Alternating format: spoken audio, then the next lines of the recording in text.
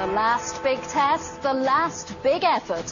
England's cricketers are on the brink of glory this lunchtime, but can they hold on? In the air, got him! Ward's got him! That's a catch! That's two in a row! The Aussies are back in business!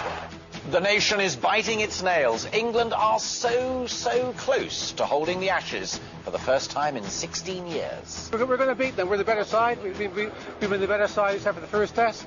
The Ashes are coming home.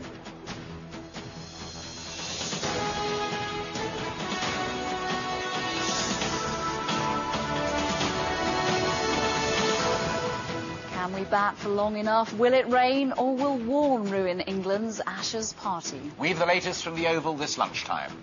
Also ahead, Belfast ablaze, 2 nights of rioting in Northern Ireland. Now police and politicians play the blame game. Gaza withdrawal, Palestinians rejoice as Israel's troops leave for the last time. And the school dinners challenge, an exclusive ITV News survey reveals what's happening to children's meals and why the revolution may not be happening fast enough. And in London, a double murder inquiry is underway after 2 teenage boys were found dead in Berkshire, their bodies discovered on a country lane in Wokingham.